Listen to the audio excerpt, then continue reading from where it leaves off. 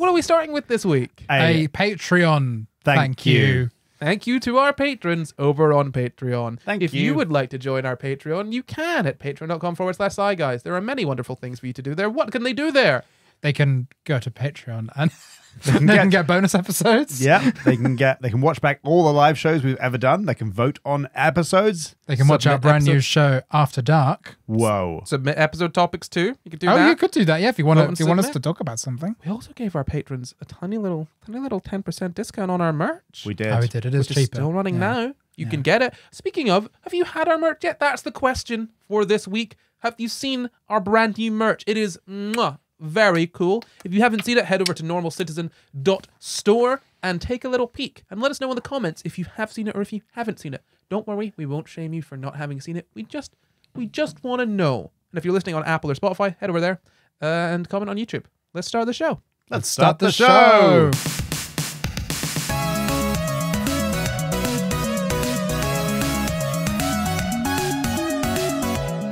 Hello and welcome to the SCI Guys, the show where we talk about the crazy, weird, and wonderful stories from the science world. I'm Corey, and as always, I'm joined by my co-hosts, Jamp and Luke Gutford. Hello. Howdy.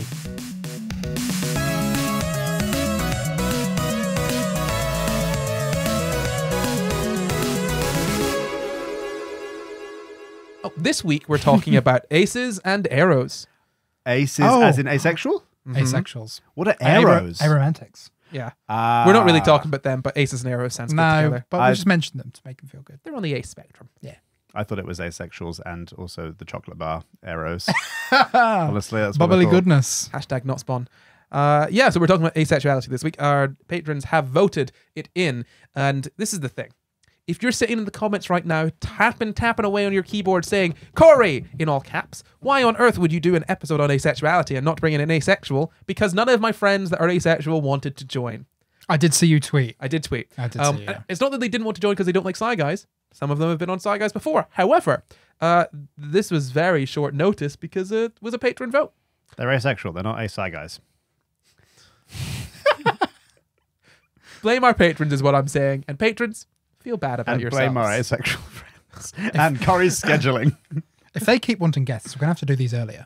Exactly. Yeah. Yeah. And that is actually something we're going to be doing. So we will be moving the patron vote to just a little bit earlier. So you're going to be voting for an episode a month in advance. But what that means is that at some point in January or February, you're going to get 2 patron vote episodes. Ooh. Very nice. Very Spicy. fun. Yeah, very cool. So let's start off the episode. What is asexuality? It's a spectrum. When you don't feel sexual attraction or romantic attraction to people. What? No, you can feel romantic attraction to be asexual. Yeah, you can feel romantic attraction. yeah, to be we're talking about asexual. ace and arrows. Yeah, we're not, I said ace and arrow because it sounds nice. You We're- can't. All right, so we're focusing in on the sexual attraction. Yes, we're Yes. focusing in on the asexual. We're answering the part. question that was asked. So we're acknowledging aromantic. Well, he said aromantics are part of the asexuals in this case. Are they? You said we're including them in. No. You said you weren't going to No, reference. No. We're including them in the episode. We're It not just- including them in the definition of asexuality. So you just mention them at the top and then ignore them for the rest of the No, episode. ignore them for that question. That one question, Jab. God. Do you want to go again? No, I want you to feel embarrassed about taking this so off the rails. I don't know why you said we're ignoring them then. Stop asking Stop. questions. Stop. Jesus. Stop it. Just stop. Leave the questions to Luke. Corey, asexuality is a spectrum of feeling like you don't have sexual attraction.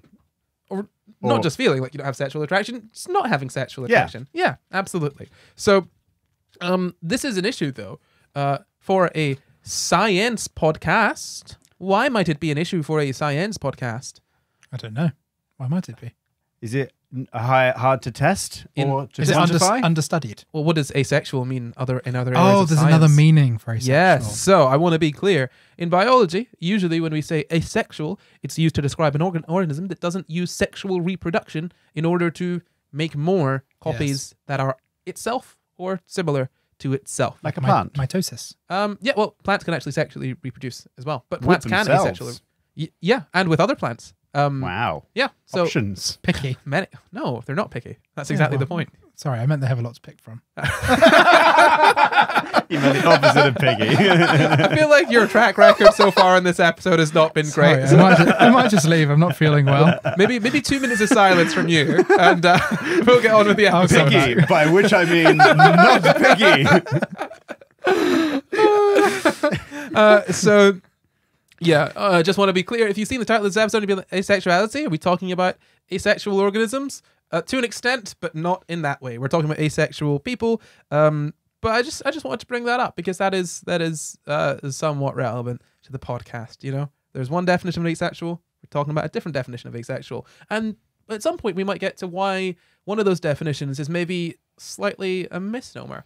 Ooh. Yes. Ooh. But I want to say up top that no matter what we say about asexuality throughout this episode, we're really just giving our opinions based on the situation. Ultimately, labels are labels. They are there to make you feel good and to help you like explain what's going on with you to other people. So don't let anything that we say in this episode shake your world. If you disagree with us, that's fine. It's actually very I'm scared. desirable. Yeah. Asexuality. I love a fight. No? Challenge me That's to a fine. duel. Yeah, challenge me to a duel. If any of us say anything you disagree with, get in the comments, challenge us to a duel. In fact, we will ignore every disagreement that does not start with "I challenge you to a duel." Yeah. That's the new actually. We'll settle it with a round of fisticuffs. So into asexuality. As Luke said, it is correct. As Luke said, he is correct. It is a spectrum. Asexuality is correct. I have said that. Absolutely. So asexuality is a spectrum. It is it's a kind of a nebulous term, so it could be someone that doesn't experience any sexual attraction, who experiences limited sexual attraction, who only experiences sexual attraction under certain circumstances. Demisexuality. Yes, that is one of those. So demisexuality is what? You only experience sexual attraction once you have like a bond with somebody, Yeah. like you know them A well. deep emotional bond. Yes, absolutely. That's nice. And aromantic is kind of on the ace spectrum. It like in that it is basically the same as asexuality, but not with sexual attraction. It's with romantic attraction. So you can be aromantic, but still, you love to get it on. Yeah, absolutely. Cool. Yeah. And that would be aromantic. Yeah. No. That would be aromantic and aromantic. Aromantic would be someone that's a very romantic person, Luke. Yep. Thank you very much, Corey. What about aromatic? That is a compound that has a benzene ring. Or it's very nice smelling? This is like one of those TikToks where it's like, or like one of those Twitter threads. It's like, no, not aromantic. You're thinking aromatic. Yeah. No. That's a compound with a benzene ring. You're asexual. Silly. And the reason that aromatics are aromatics, you know, with the benzene ring are called that is because a lot of them have smells that are a lot of them are aromatic. That's literally where the name comes from. Aroma. Yeah. Yeah. Oh, So yeah. back to asexuality and aromanticism. So obviously they are somewhat related. We're going to be focusing more on asexuality today because that's the topic that we've been given, and there's a lot to talk about. Okay, You're all valid. I want to say that up top. Everyone is valid, except for Jamp. I agree. No, I agree as well today. Cool. No duels yet. So, obviously, people that are aromantic can experience sexual attraction, just limited in certain situations. You know what I mean? So, like, there's this idea that people that are asexual don't experience any sexual attraction whatsoever or aren't interested in sex. An asexual person could love sex, just love it, just not experience sexual attraction. We'll get kind of into the difference between those in a second, but first just want to let you know that asexuals make up anywhere from between like 1% to 6% of the population. It is very difficult to get an exact number on that. The 1%, where that came from, I think there was a sort of 1.5% number that was given by a certain researcher, but that is not terribly reliable. It's difficult to get good numbers on how many people are asexual, anywhere from like 1 to 6%. But I will say that you tend to find that more women are asexual than men. So there's a greater population of women that identify as asexual than there are men, which I think is interesting and can be explained in some ways, which we might get into later. But sexual desire and attraction. What is the difference between sexual desire and sexual attraction? Do you know? You don't need to know. That's fine. Just let me know. Sexual attraction more to do with... Oh. Would be sexual attraction be finding somebody sexually attractive, and sexual desire is like the desire to have sex. like you're I horny. mean, yeah, look, can I just, you've described, so you've defined both of those words using the words. So, like, sexual attraction would be you, like, either look at somebody or you hear them or you smell them on the wind and you are like, I would like to move closer to that person. They are sexually attractive to me. And sexual desire is like the want to have sex, not necessarily directed at a person, just that you want to have sex. You're pretty spot on there. So I think the way that it's kind of described as desire is more about sort of action, right? So sexual desire is like sex. Not just the act of sex, but like the sort of it's more action based, right? So the act of sex falls into that absolutely. And attraction is more focusing on existing desires or generating new ones, right? So, I mean, we kind of get what attraction is, right? Like, if I was to say, look at either of you and be like, oh boy, I want a slice of that, that would probably be attraction, right? Sure. Oh, thank you. It's fine. Put down the knife. The key word there being if. The knife. Yeah, that gets a bit kinky for me. Slice of me. Slice me up. God. So, the key point here is that sexual attraction and sexual desire are kind of different things.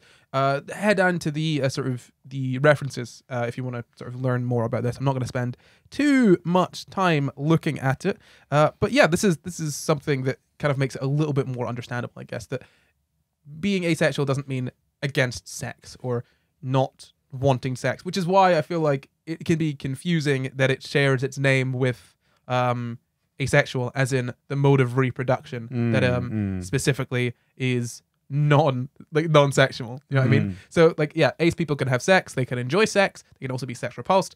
Basically, here's a crazy and wild thing I want you both to do. And I know you two have never done this before because I know you very well. Sex. Now, yeah. Well, yes, Luke, you haven't. Sure. Jamp, on the other hand, kinky little bastard. Anyway, Kinky little minx. Just look into those eyes. Two opposite ends of the spectrum. the kinks minx, yeah. No, so what I want you to do is just to picture ace people. Okay. And I remember. A specific ace person? No, just in general. But remember that Okay. asexual people are people. Wow. Incredible. Crazy, no way. right? So, much like other people, they can vary in their desire to have sex. I have learned Well, that's today. crazy. Right? Yeah. Because just think about this. Everyone else you know that is allosexual, that isn't asexual, there's variations in, like, how much they enjoy sex and all of that, Yes. right? Yeah. This is So, actually something that groundbreaking. I've never quite got, and so I'm excited to Sex? learn.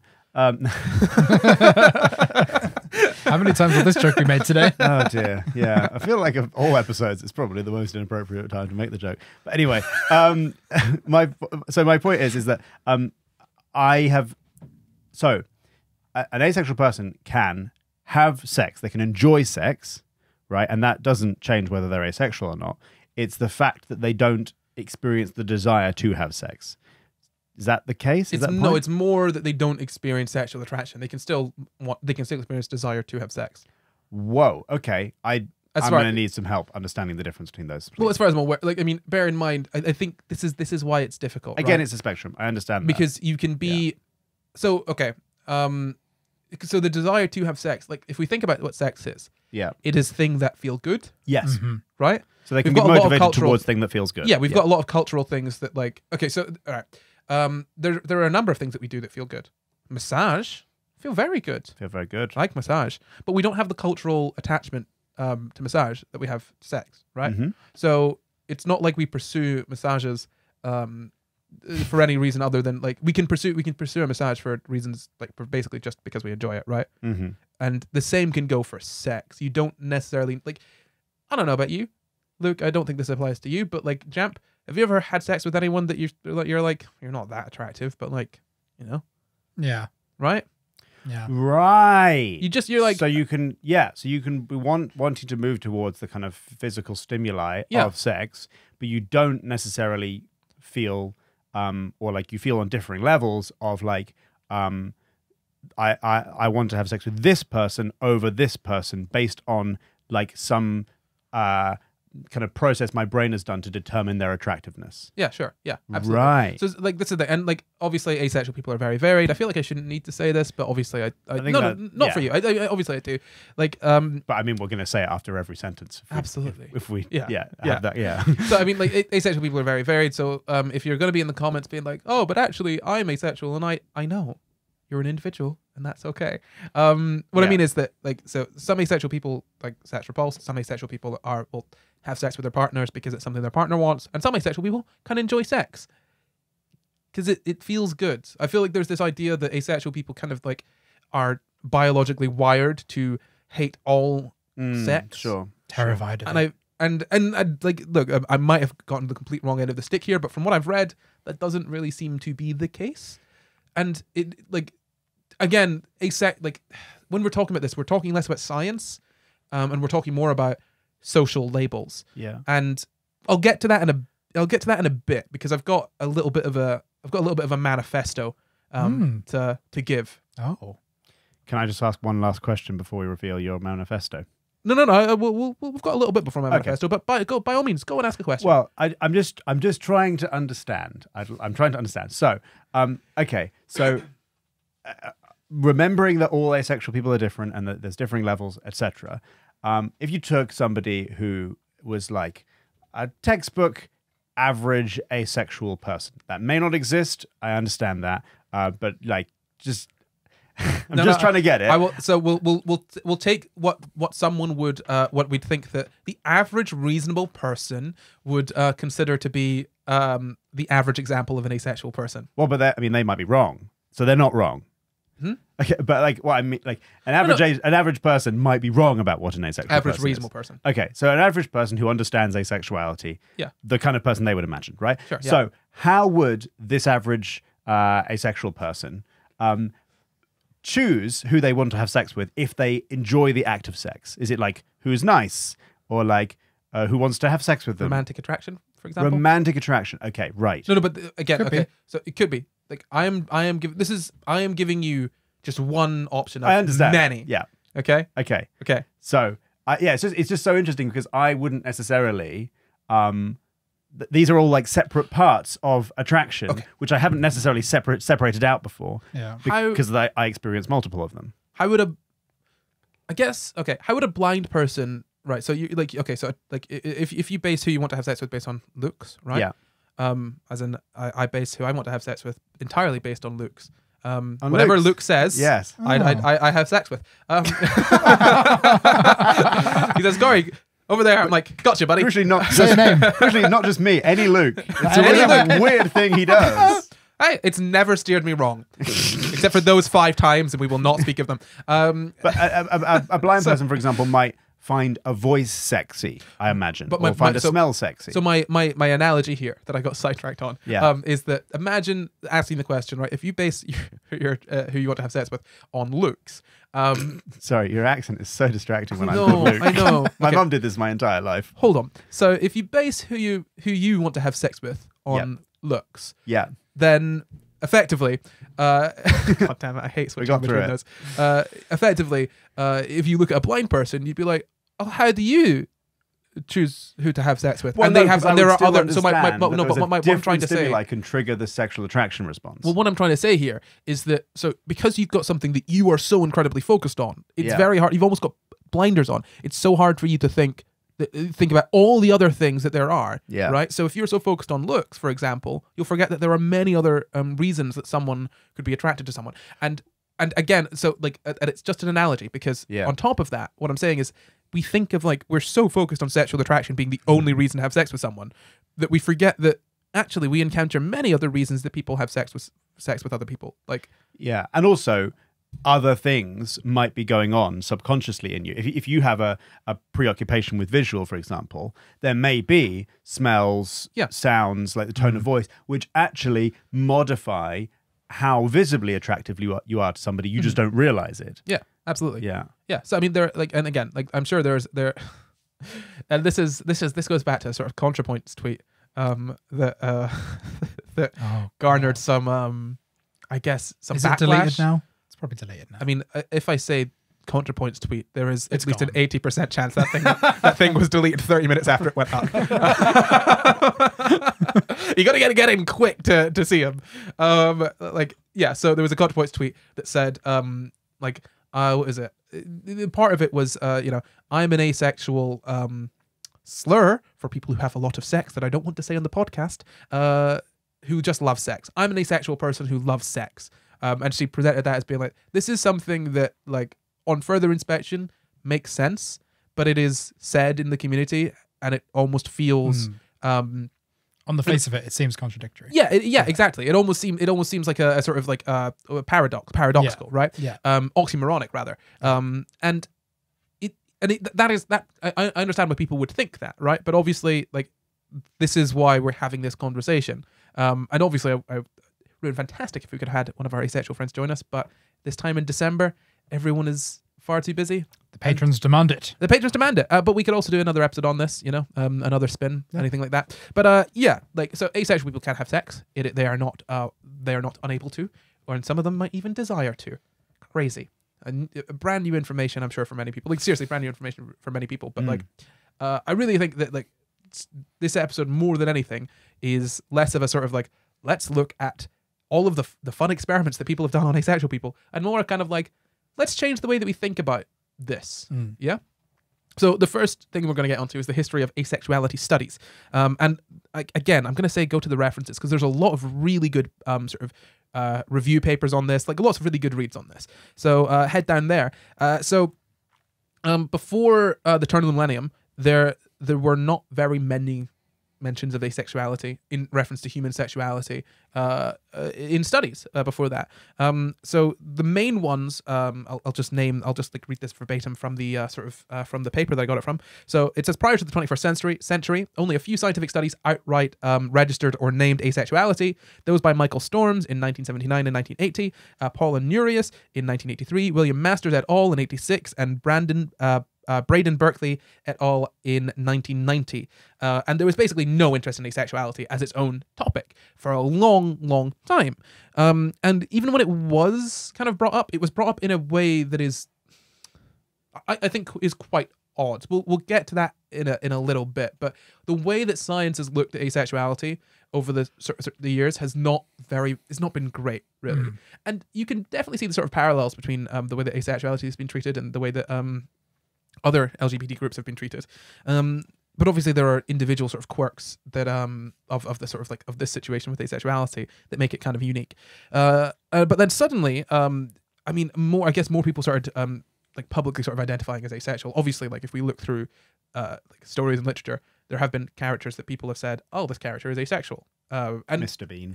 Bean, sure. Sherlock, for example. There's lots of different characters that people have said. Like, you look through our history, you can be like, oh, this character, you could say this character would be asexual, like nowadays.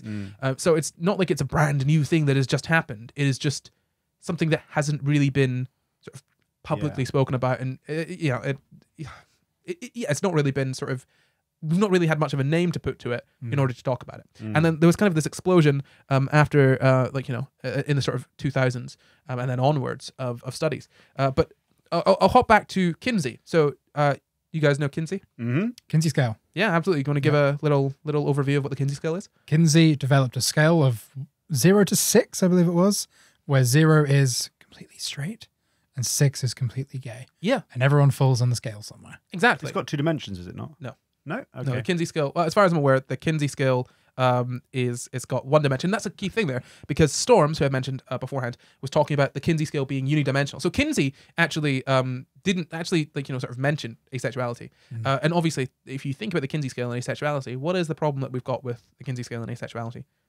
It doesn't deal factor with it how much you experience sexual desire, just who you experience sexual desire for. So in the scale from heterosexuality to homosexuality, which includes most other sexualities, asexuality isn't there. And he would, if someone was sort of experienced like an asexual, it's basically asexual, Kinsey would mark that kind of with an X.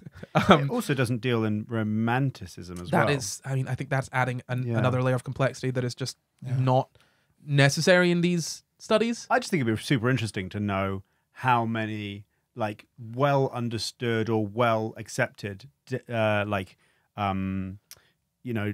scale or dimensions of sexuality there are. Yeah, so that's actually a part of my little manifesto that I'm going to get to. So my key point here is that Kinsey is interesting because on his sort of graph of the Kinsey scale, he didn't, like, asexuality isn't included, but he did like sort of recognize asexuality with that sort of X of like, it's not on the scale, but there's no scale for it. It's just not on my scale. And it is interesting. So Storms had a 4-quadrant sexuality thing, which I think is honestly a terrible way of representing it. There was heterosexuality in one, bisexuality or abisexuality in another, homosexuality in another quadrant, and then asexuality in the 4th quadrant. Again, I don't like the way that this has been kind of dealt with for a long time. And I think you kind of touched on, Luke, exactly the way that we should view this. Like, this is something, and this is my manifesto here. This is something that is always kind of like almost bothered me slightly about the way that we talk about asexuality, and the way that we talk about all of these sort of variances of sexual and romantic attraction. Is that if I ask you, hey, Luke, what is your sexuality? And you tell me, I have no idea. I'm demisexual, right? Sure. Yeah. And I ask Jamp, what's your sexuality? And Jamp says, I'm homosexual, right? Those are providing different forms of information, right? So on this, like the Kinsey scale, let's look at that as a view of like sexual attraction, right? Yeah. But then asexuality is almost like a different dimension of that. It's equal, sure. I'm not saying that asexuality is lesser. Like it's almost a different dimension that can, like, in some cases act as a modifier on another sexuality. So you could say, like, and this, you see this when people say, yes, I'm demi pansexual, right? Or, I'm demi and pan. Yeah. Right? Because they're providing different forms of information here. You can also be like you can be like romantic in one dimension and sexual in another dimension, and be asexual in a dimension. Yeah. Like you could be homoromantic, heterosexual, and therefore you're asexual in the homosexual dimension, but sexual in the heterosexual dimension. Exactly. And well, I mean, I think that's kind of the issue, though, that we think of like we think of it as like, instead of thinking of it as a scale of like, oh, who are we attracted to? It's almost like if you think of it as asexual, and you're asexual to like to heterosexuality. I think of it as more sort of like there is sort of one scale, sort of one dimension of the graph going from mostly heterosexual to mostly homosexual, right? Or entirely heterosexual to entirely homosexual. And then there's another dimension of the graph that goes from entirely asexual to like, I don't know, like entirely sexual or allosexual, right? And those are two completely like separate dimensions. Like, as in, one of them describes who you're attracted to, and the other one describes how you're attracted. It's never made sense to me that people present as in it's never made sense to me when people say sort of like, I'm demisexual. I'm like, what does, but to who? What does like it's I think it's interesting because like ultimately if we talk about these labels, right? Why do we have labels for sexuality? For communication. Primarily, I think social reasons. Exactly. Generally, when you want sex, you have to communicate with the person you're having sex with. I would say like all the time. Pretty much. Yeah. No. I think I would give it a pretty. I would say like heavy involvement. I would say that there is you got glory holes. You don't have to communicate there. I think that by sticking your dick By through, sticking your dick through, that's a communication. Yeah. I think with all sex, one must communicate. You don't need to use the words of sexuality, right, in order to communicate in that situation. But in all cases, one must communicate consent. I would say. Yes, absolutely. Yeah. But you don't need to communicate your sexuality in that. Yes, I'm sure that if you stick your dick in a glory hole, someone's going to assume that you're happy with anyone sucking it. The dick just says, no, not you. Oh, God. My third eye. It's wide open. Anyway, Jesus. Oh dear. So back to my point. Is that it is interesting to me because these sexuality labels. Okay, one use of them as well. I'm not gonna forget this. Is that one use of them is to help you understand yourself, right? Yeah. Like making you feel like you have something like to explain yourself. Like you know what I mean? Like Ian said in the Science of Gay Sex episode about sexual scripting. Yeah. And if you've got like a term to identify with, and then you understand that term can lead to positive outcomes, then you're going to feel better about your future. Absolutely. So, I'm not saying that sexuality labels are only for the purposes of communication, but I would say that one of their primary purposes is that, right? To the point where both are very important. You can't say one is way more important than the other, or vice versa. So it is interesting to me that we take sort of these labels, many of these labels for asexuality, and treat them as semantically identical to labels for other sexualities. Like homosexual and heterosexual and stuff. Yeah. Because, and I think a key point of this is that we assume allosexuality, right? As in, we assume that people experience like sexual attraction. We assume that people experience sexual attraction to what we would deem a normal level, right? We assume people. So look, if someone were to come up to you and say, "Hello, Luke, I am a bisexual woman," you would not assume. You would make the assumption that she is not asexual. I would make that assumption, yes. But she has not specified to you that she isn't or is asexual.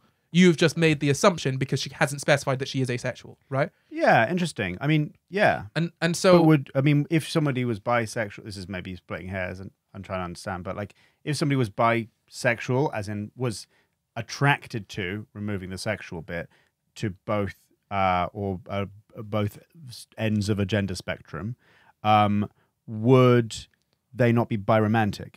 They could be. And asexual. What? Would they be biromantic and asexual? Or because bisexual suggest a sexual attraction? So they could still be because this is the key point as well. Back at the top, I said that asexuality isn't just no sexual attraction; it's little to no. Yeah. So someone that's demisexual, that's on the ace spectrum, right? Yeah. Or gray ace people who are like kind of there's a kind of maybe sometimes. And so someone could be demi and bisexual or demi and heterosexual, and it's just interesting to me that when you say I'm asexual, it's conveying different information. And it's just I'm just pointing this out as I think it's interesting. I don't think we talk about asexuality. Well, we don't talk about asexuality very much at all. But when we do talk about it, I feel like the greater consensus or the sort of greater public knowledge on asexuality is limited, and so it kind of stumps the way that we have these conversations. You're right. You definitely assume sexual attraction within what will be considered sort of a quote normal range, ranging from some sexual attraction to quite a lot, but not hypersexual. You would assume in that range, unless the person told you something else. Yeah, absolutely. In the same way that we'd assume someone was like, people would assume someone was straight until they said they were otherwise, which I do the exact opposite. I will assume you are not straight unless you tell me that you are. With the social circles that I seem to go in, most people I know aren't straight. That's a good bet. Yeah, in our part of the world. Yeah. Do you know how some of our friends are just straight, and you're like, really? Are you? You okay? I'd definitely be surprised if you introduced me to somebody and they were just flat out straight. I'm not even looking for them though. Like they come to me. Straight and cis would be like, whoa. I don't even think I know any straight trans people. Really? Oh yeah. No, they're all bi. They're all bi. They're all bi. Yeah. Every single one.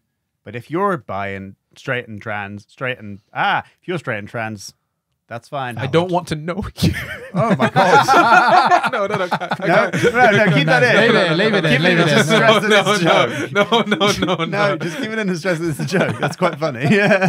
Corey is not bothered about knowing you. Not either enthusiastic nor unenthusiastic. I'm ambivalent. Yes. Ambivalent. If he knows you, fine. Jesus. But he doesn't care that he doesn't know you. But if you're trans and you know Corey, you do need to come out as straight to him. Yeah, I will assume that you're not. Yeah. I mean, the same that I would assume a cis person Please wasn't. make your intentions clear. What? No. Of a heterosexual If you have intentions, leave me alone. Unless I say that he needs to be attracted to you. Oh, absolutely. In which case, look, don't speak to me about it. Speak to Luke. Yeah. He's basically my PA when it comes to this. I'll let him know. He'll filter it. My penile assistant. Oh. God. Oh. You have to take it there. He tells me where to put it. This is an awful lot of pressure on me. I'm sorry. I'm going to upload this to a different Luke. Luke Hemmings. Luke Hemmings from 5 Seconds of Summer. Can you please take on the task of ordering Corey's penis about. Thank you very Cottingham, much. maybe? My friend Luke Cottingham. Yeah. I'll drop him a text. Please Say, do. you got a new got a job. duty. Yeah, and so I guess just to finish that off is that it is interesting because like these categories aren't real. Obviously, they're simplifications to describe ourselves to other people, and so there's going to be overlaps and like it's not going to be super clear all the time. But yeah, it's just interesting that one set of these says who you're attracted to, and the other says how you're attracted. But we Yeah. treat them almost as being the same information. It's just something to think about. So even just saying asexual doesn't tell you everything. You could still have a preference, No, even slightly. That's the thing. That is the thing. Like when someone says like I'm asexual, and like it's not that I need to know who they're gonna be like dating or whatever. Yeah. But it's so interesting. Like if someone says I'm asexual, all that gives me is that their sexual attraction they experience like little to no sexual attraction. But Yeah. like if they experience some sexual, who is it to? If do you know what I mean? And like I'm not saying that like I deserve to know this. He needs to know. I need to know. Keeping a database. I'm just saying it's interesting that like it is conveying very different information Yeah. to other people. Yeah. And it's not that information is lesser or better or worse or whatever. It's just an interesting thing I've noticed that I wanted to get off my chest on the podcast. Is it off your chest? Yeah, until I'm cancelled for it. Yeah. Okay. Oh. That'll be Then it's thoroughly on your back back. on your chest. Oh. And also, I've got written down here, and I'll read that verbatim. It says, I'm not invalidating asexuality or saying it's not equal. And if you're ace and this is the first time you've heard it and it makes you feel less valid in how you describe yourself, please don't let my opinion affect you. You do you. Well, Yes. you do no Yeah. one. I'm sorry. Very good. I mean, that is very well. No, because they can do people. That's hilarious. It is Sorry, incorrect, it is incorrect, yeah. But Unless you asexually reproduce, in which case you do you. No, don't. That's even. Why would you make a clarification and make it worse? Like it's like, hey, Jam, here's a shovel to dig yourself out of that hole. Cool, I'll keep digging down. Yeah, thank you. Okay. By the way, like we know that asexual people can have sex. Jam was just making a little play on words. We're not saying that asexual people don't have sex. We've said this all throughout the episode. So Yes. No, it was a joke. Sorry. great. I love you, asexuals. When you have sex with yourself, if you're a plant, is it asexual reproduction? Because it's kind of sexual reproduction, but with yourself. I think I can't remember googled the this. terms. I think I Yeah. googled this because it stressed me out, and I couldn't find the right answer because it Oh. is. This is what's frustrating. It's using sexual reproduction, but it's self-fertilization is what it is. So Yeah. it's technically self-reproduction. It is technically sexual reproduction, but it is also asexual. Yeah, but does sexual reproduction require more than one organism? Is that sort of in the definition of sexual? Yeah, reproduction? but it's using the apparatus for sexual. It's like self-fertilization. Mm. It is technically asexual reproduction in that it is like. Well, I mean, so I think this is my issue. I think asexual reproduction doesn't just mean like an organism reproducing on its own. It's reproducing non-sexually. Mm-hmm. So it depends on all these like kind of weird little definitions. I Mm. found conflicting things when I looked it up. I wonder how long before we can take an egg and we can turn it into a sperm, and then we can do that. We can already do it. I'm and pretty then sure you- we can do that. Then you can make a clone of yourself. Yeah, we can do in that. your own womb. Clone of yourself in your own womb. Complications there probably, but I'm pretty sure we have been able to take a sperm, an egg cell, and turn it into a sperm cell. I think in a lab. Yeah. I don't think it's been like there's Not- been but, a like- child born from it, but I Yeah. think that is possible. Turn it into a sperm cell, not just like take the DNA and implant it into an egg. Literally, Oh. no, it's not got a tail. It's just No, but you would take the Yeah. DNA and implant it into so a you sperm can cell. fertilize an egg. No, what I'm saying is you Oh. would take the DNA and Oh. implant it into a sperm cell. Cool. I looked it up, and so they have made sperm cells from I don't think from an egg, but from what they call stem cells.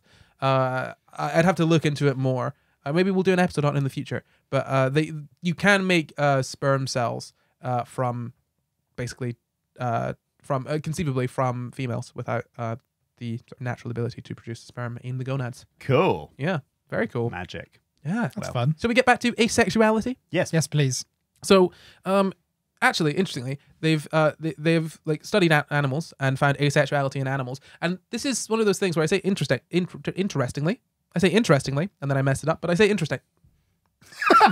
Interestingly, Going. interestingly, Yes. that's it. So I say that, and God, I hope this is interesting. It Well- wasn't.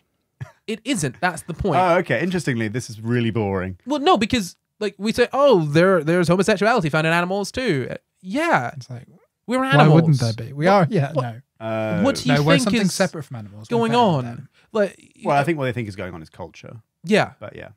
I know, but like, if you ever seen like dogs hump legs, are you sure they're not culturally gonna gay. like hump another like a boy? Yeah. Like they're gonna refuse to hump a dog because that dog is a boy? No, they don't care. I'll hump this leg. That's not gay. But I won't hump that dog because not that's gay. Humping a dog's leg, that's a gray area. It's not gay if it's just the leg. That's what I always say. I know. I keep telling you to stop.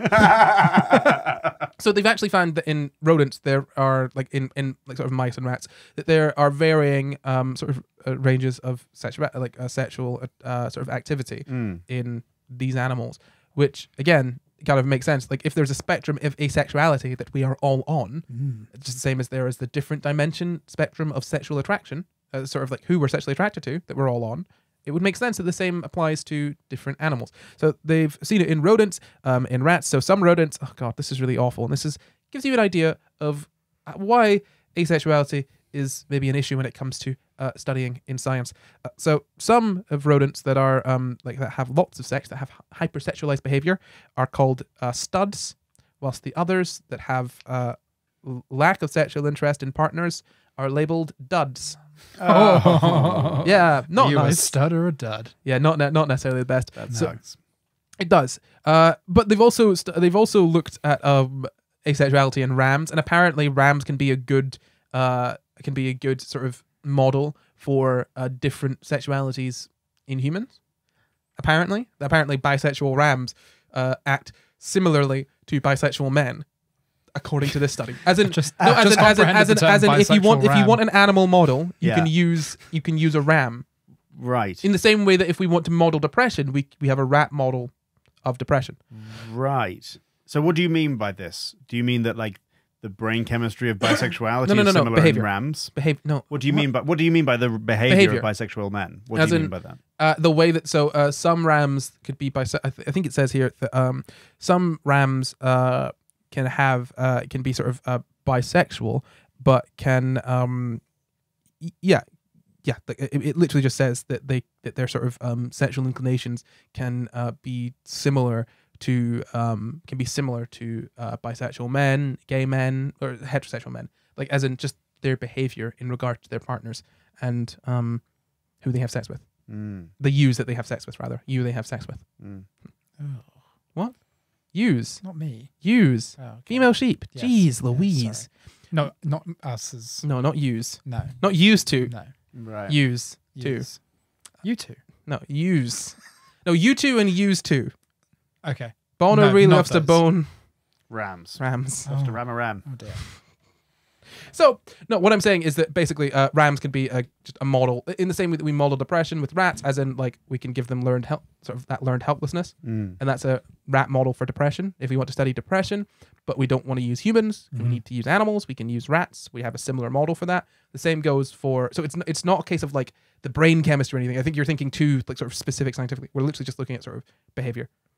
I just don't understand what you mean by the behavior of bisexual rams is similar to the behavior of human bisexual people, because I don't know what you mean by that. Because wouldn't the behavior of bisexual, like if you mean just that they are bisexual, then that's just And how they engage with partners. So if we think, Right. so if we think about this, like if I was to say to you, like I could say the same, like it doesn't make sense to model depression on rats because rats don't have jobs.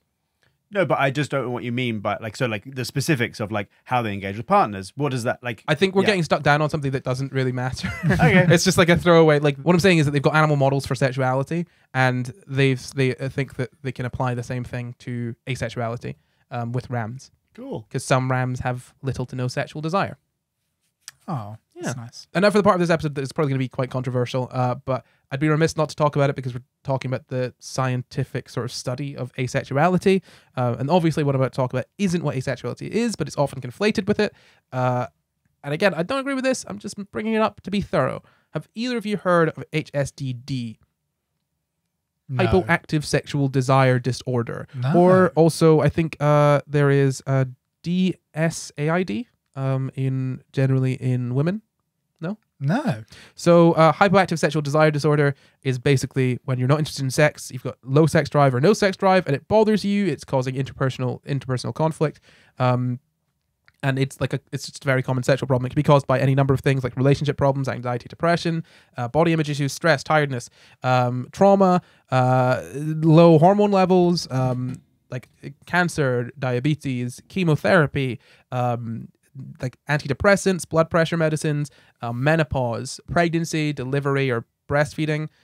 It can cause all of that. Basically, it's just sort of pathologization of that's not a word. It doesn't sound like a word, you know?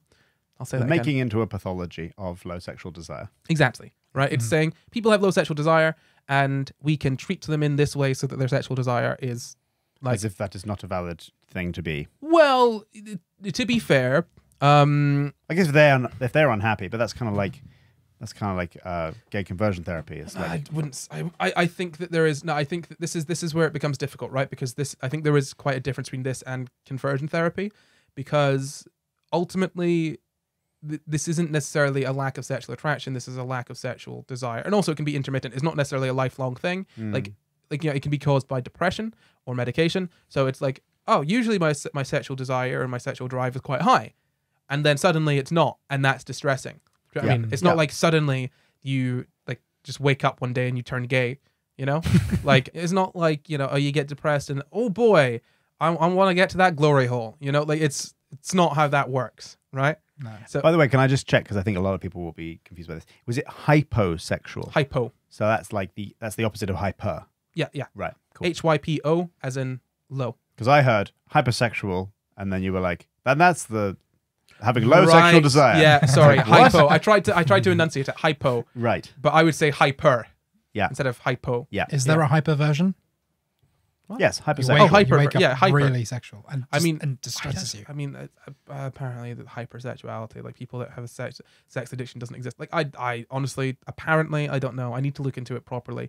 But I would look into the whole hypersexuality and like sex addiction thing, because to my knowledge, it's less sound than people might assume, but I might be wrong on that. So double check my work and let me know in the comments.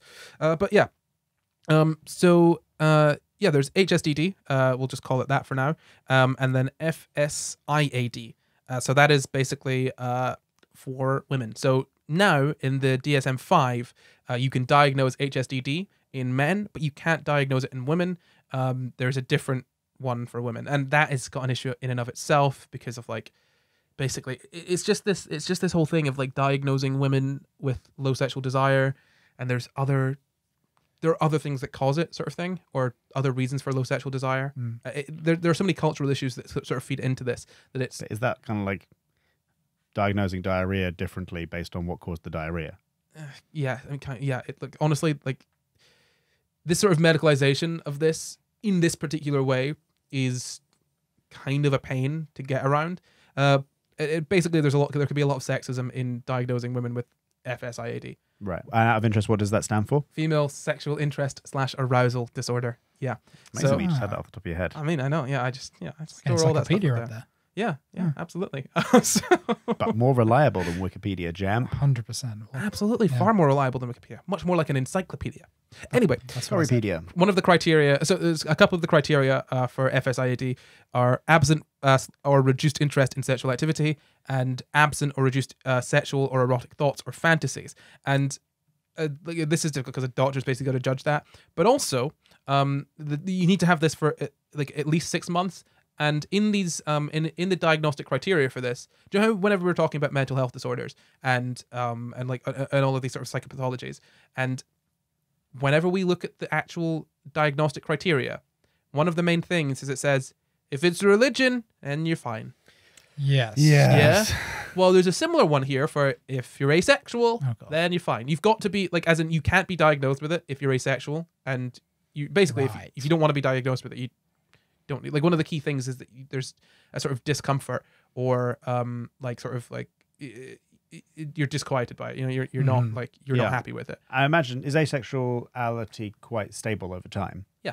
Right. Yeah. Okay. But then this is the thing. Like you've got people that are like I know people. I genuinely have friends that identified as asexual when they were like 12, 13 and on Tumblr, and then they went through puberty and they were like, oh, Never I mind. was a child when and again, some people are asexual, like realize they're asexual, and they absolutely are. But it's I think it's odd because like. Again, this comes down to viewing asexuality as exactly the same as being gay or bi, when it's a kind of different dimension, a different spectrum in and of itself. And so it's got its own sort of eccentricities, you know. It's sort of esoteric in that way, and yeah. So like someone absolutely can think that they are asexual just because they're not experiencing sexual attraction. But that could change over their life, and that's fine. In the same way that, but like, I think it's treated kind of, and we'll get to this towards the end, but it's treated kind of differently to like, you know, any other sexuality, wherein like someone can think that they're straight and then realize that they're not, but it's often treated differently to someone thinking that they're asexual and then realizing that they're not. Do you know what I mean? Yeah. Like we don't try to invalidate being straight or being gay if someone realizes that they're bi or whatever, you know? Yeah.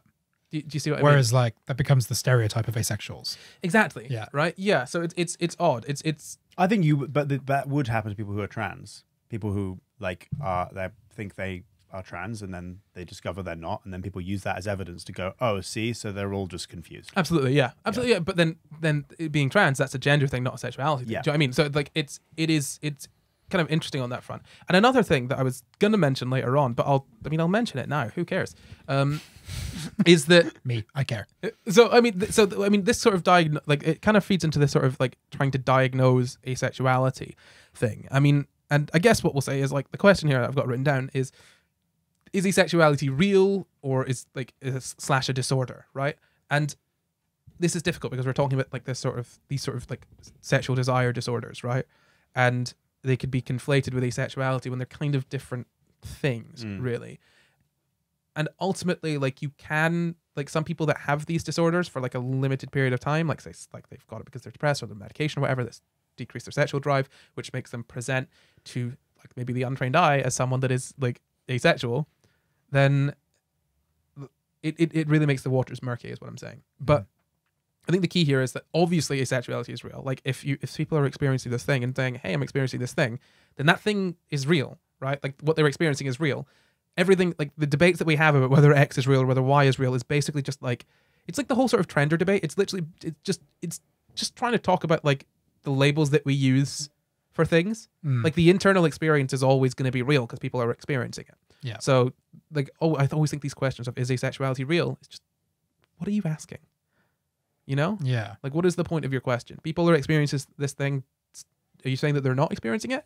Shut up. Well, someone will be saying that they're not experiencing it. Exactly. Yeah. Exactly. Yeah. But it's implying that they're all fakers. yeah, and like Yeah. that's a different thing. Yeah. You know what I mean? Like saying like if you're saying that, then you just come out and say like these people are all faking it and I think they're all lying, because that sounds way more stupid and people will not want to. It sounds more honest as well. It sounds more honest. Yeah. But also way more stupid and like like you'll get way less people behind you on it. Yeah. So my point is that like obviously yes, of course it's real, and is asexuality disorder?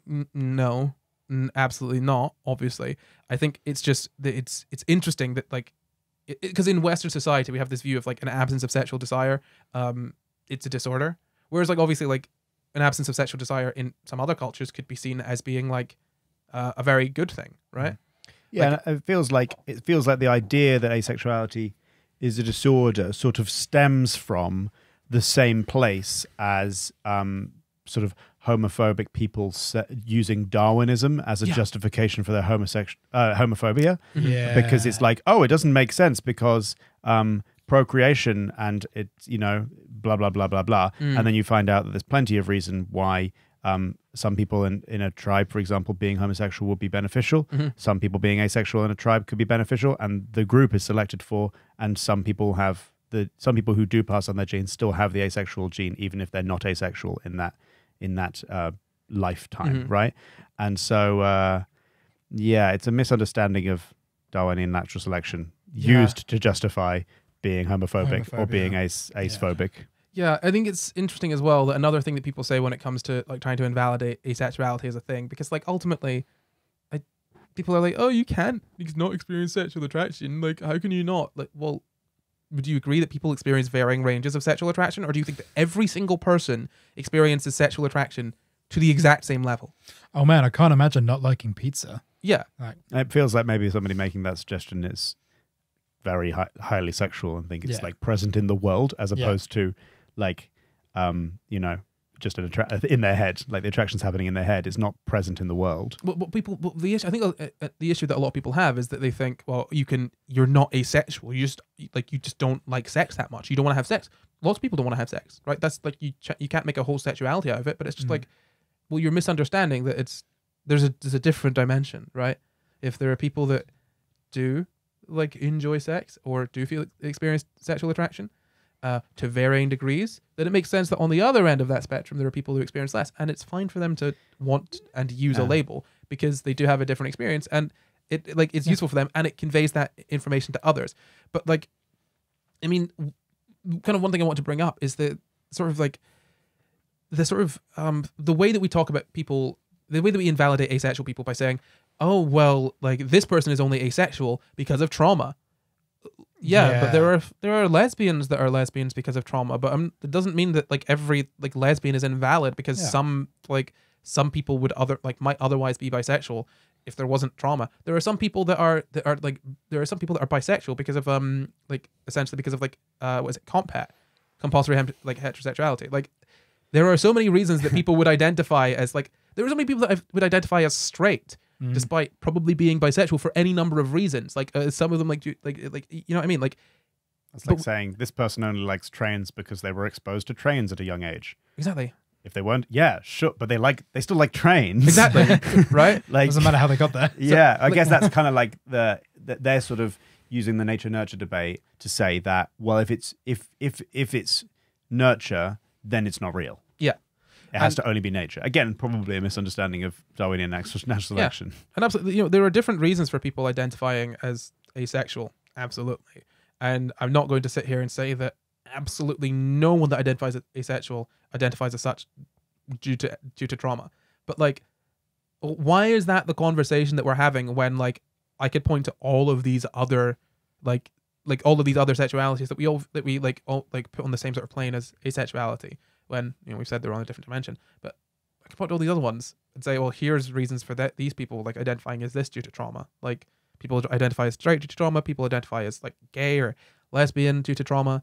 Like, why is the conversation around invalidating asexuality when all of these other sexualities can have the exact same thing? You know? Yeah.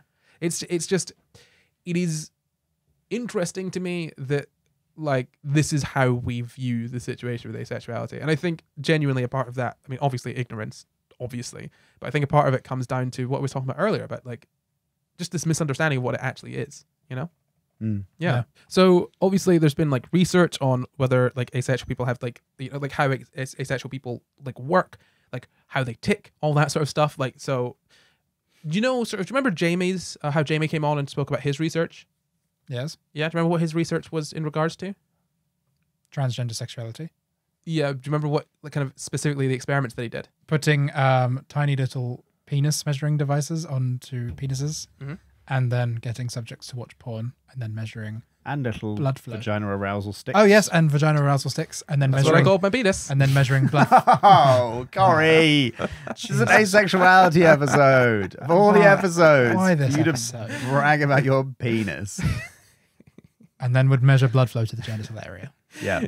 More or less. So, what do you think happens when we do these experiments with asexual people? Oh, fascinating.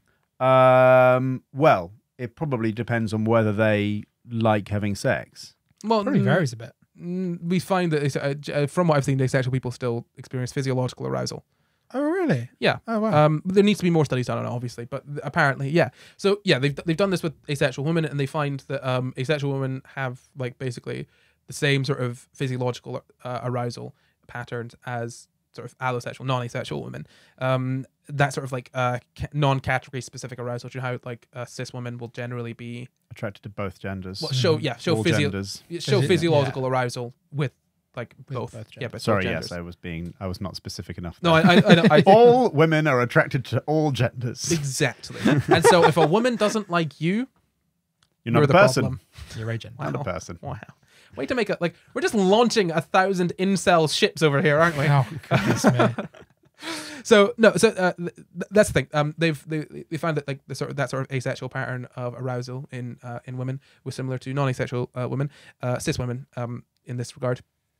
Now, what is interesting though is that when they showed them like sort of, I think it was porn essentially, they tracked their eye movements, and there was less sort of, I guess, less attention paid to the sort of porn from the asexual people, in that they didn't necessarily have a specific attraction to any part of it. They weren't like looking at it in a way that they were attracted to it. I'm heavily simplifying it here, but basically what I'm saying is that physiological arousal is sort of the same from the study that I've seen, linked below. Again, more studies should be done, but from this one.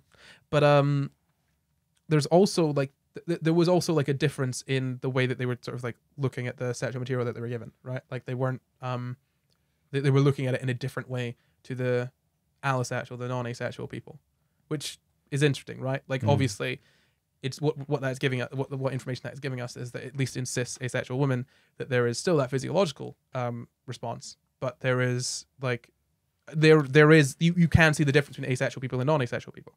Right. Yes. So there's something different going on in the different people, which is very encouraging for asexual validity. Yeah, but this is the thing. Like we've done this with gay people. Like that was in the DS. Being gay was in the DS. Well, homosexuality was in the DSM, and they removed it. And it's like, and it's weird because I find myself thinking, well, if people don't want to have if people don't want to have a sort of low sex drive and stuff, then those disorders shouldn't be removed from the DSM. It's just the conflation of those disorders with asexuality, and I think that's what people get confused by, because it's like homosexuality was like explicit, like that was explicit, like if you're gay, you're crazy, right? But in this case, they've said if you're asexual, this isn't you. This is just people who have a transient or temporary like sudden loss in sexual desire. Sexual desire, or sexual desire, or potentially attraction. It doesn't explicitly say that for the one that they give to men, but the woman they do. But also I don't know. It's like it's very complicated. I mean, honestly, I would like to do maybe more research on this and bring an asexual friend in, and we could have like a further discussion on this, because it is all really interesting. I think it's also really important to always remember in any kind of discussion like this, and you have plenty of evidence of this in the past, which is to say that just because something has been categorized in a certain way, for example, homosexuality being classed as a mental disorder, does not mean that that is a true classification. At any one point in science, we are categorizing things to the best of our ability at the time, sometimes with massive bias coming in, for example, in the case of categorizing homosexuality as a mental disorder. And so, like, all they're not the... It's just a coincidence that gay people are crazy, right? How convenient! Separate to them being gay. And so, like, basically the idea goes, like, all models are wrong, some models are helpful, and it's about trying to, if we've modeled something as like, okay, we've stuck this thing for now in the category of mental disorder, or in the category of like whatever category we might stick it in, that doesn't mean it's true. It means that's the category we've stuck it in for now, until we figure out that that's actually an unhelpful categorization. And so we find a more helpful one. Yeah, exactly. They're always going to be wrong. Yeah. It's just the differing degrees of helpfulness. Yeah, absolutely. And I think a good thing to end on this is the sort of pathologizing of asexuality, because this is something that genuinely happens quite a lot. Yeah. And I think we very much need to take a focus on that and sort of separate the pathologization of asexuality from like sexual desire disorders, because I don't think the solution is to say, actually, it is totally valid to have no sexual if it's distressing to you that your sex drive, because like I'm not gonna lie, I've been a depressed boy every now and then, been a sad little boy. Sometimes I take so sadness. It takes me. And like when you're depressed, your sex drive can just like plummet, disappear. Like to the point where sometimes I've thought where I was like, oh man, that's just that's a part of me that just doesn't, it's not there anymore. Like it's like, oh, that door is locked. Okay, cool. Okay. And like I'll try again later. yeah, it's never been distressing to me because like I'm like you know, It's there, and oh, yeah, she'll come back. We'll get to it. She'll come back. I'll find the key. Bigger problems. Exactly. But my point is that like ultimately, I don't think that the solution to that, and I'm not saying that anyone, like any asexual people, are saying this, but like obviously, this is a sort of narrative that people will spin. I don't think the solution to that is to say that actually, any time you are like your sexual desire is decreased, or you've got a low to no sexual desire, or low to no sexual attraction, that is totally valid. It's your life. If you are not through like societal pressures, right? And obviously it's difficult to like remove those. But if you are just like, if your sexual, like if your like sort of relationship with your sexuality sort of changed and you're like, oh wait, hold on, I think there might be an issue here. That's fine. You should be able to get help for that, right? You know, like if it's to do with depression or medication or anything like that, then absolutely, like you should be allowed to like, you know, seek medical help for that. Yeah, and on both sides, that doesn't, to the ace-phobes, prove that absolutely not. Being ace is not a thing, but equally for ace people, it doesn't mean that your community and your identity is any less valid just because somebody decided that they think they don't belong to it. Yeah, and I think that is it though, because like ultimately we are being, when we use these labels, like the reason that asexual people are so varied and diverse, the same with like every other group of people, the reason that every group of people is diverse is because whenever we say like, yes, gay men, what is a gay man? They're not all the same thing. One man's definition of gay is probably quite different to another man's definition of gay. For example, one man's definition of gay could probably be very transphobic. Another man's definition of gay could be not so. And even if they don't have transphobic definitions, one man could just not be attracted to certain genitalia when another man like is, right? So if I was to say to you, a gay man, that tells you so little information because like these labels are, these categories are just broad. Very, very broad. Like, ultimately, think about this. We're taking 8 billion people, right? And let's say we've got, like, the standard, like, sort of, the standard group of sexuality descriptors. We've got gay, straight. Let's use lesbian as well, right? Mm-hmm. Let's chuck in a pan and a bi and asexual. Yeah. Got 6. Damn. 6 of these little labels for 8 billion people. 1.2 billion per 1.3 billion per category. Right.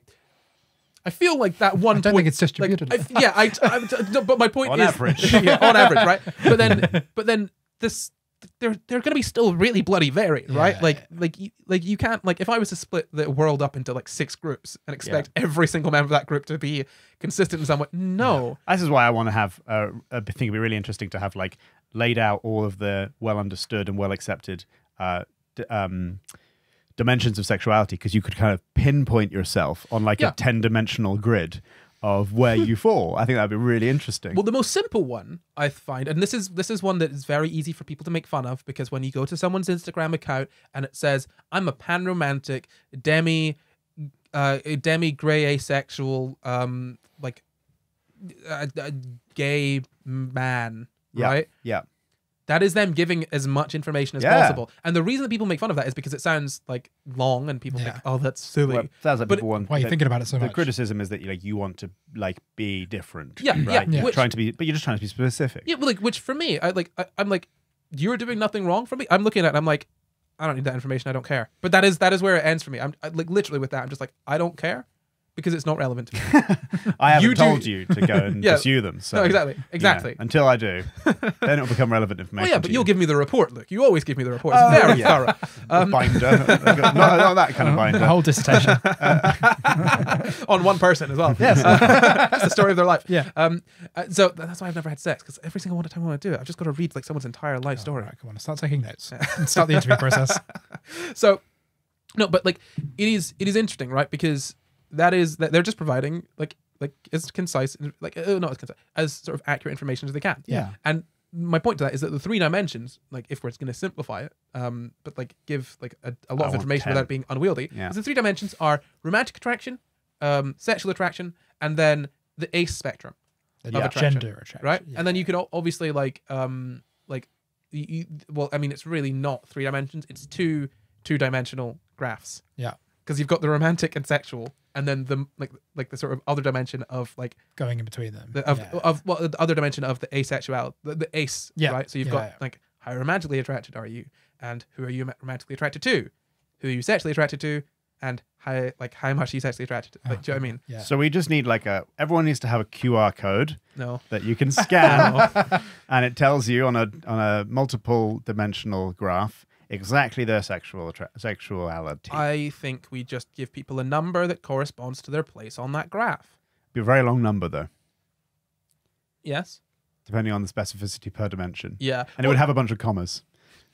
It's fine. Nothing wrong with Well, it. yeah, you could give them a It's just a number in the trillions, and each comma for every million, billion, trillion, thousand would be a different plot point on a different dimension of the graph. Yeah, and that is entirely unwieldy. And realistically, if we want to be like as specific as possible, we could because if I ask someone, "Oh, are you gay?" and they're like, "Yeah, I'm gay." Some of my gay friends are bi. Like by all if we're being as strict and like draconian about our definitions as possible. Yeah. Some of my gay friends are bi.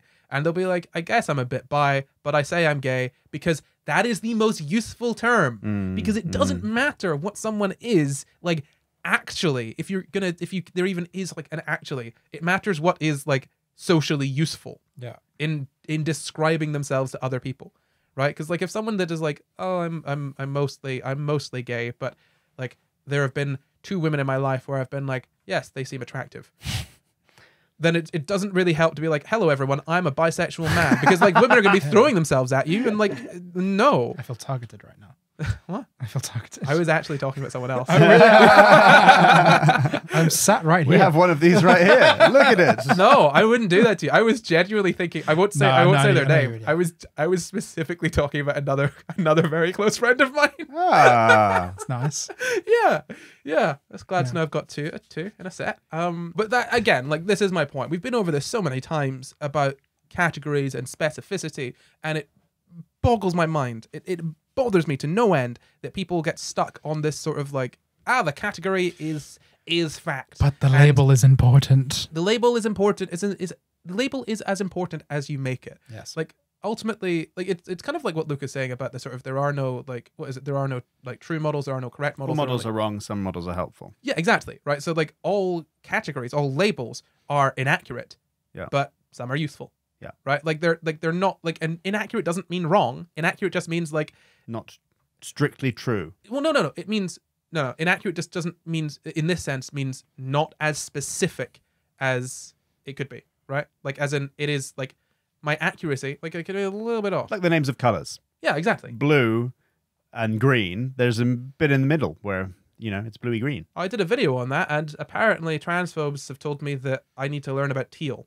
Oh. But transphobes needs to learn that if you go with teal, put teal and blue next to each other, tell me what the middle color there is. Exactly. There's always a color in between. They don't get it. They just don't. Imagine hating a group of people so much that you don't understand colors. That is unbelievable to me. Have you never seen a rainbow? When they see a rainbow, they literally just see the color become the next color with a hard line. They don't see the rainbow. They decide where one color becomes another, and everybody else They has see the like bottom the line. pride flag, like with blocks of colors. No. Separate but equal, except for those ones. You know. Dearie me. Yeah, no, but I mean, I think that's it. I think we've really covered everything. I mean, just to kind of summarize that, obviously, like, asexuality is not a disorder. No, it isn't. It's absolutely not. And asexual people are varied. Some asexual people can have sex. All of these different things, right? Asexuality is the little to no sexual desire. It exists on its own sort of dimension, as a spectrum.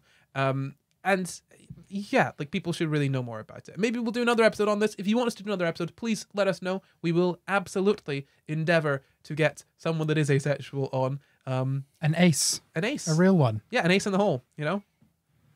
What? Like you got an ace in the hole? What? That's a phrase. Is it? We'll just cut that then. What does it mean? Like you've got like an ace up your sleeve. Oh wait, no, hold on. Ace up your sleeve. Ace in the hole. What's an ace is a tennis hole in move one.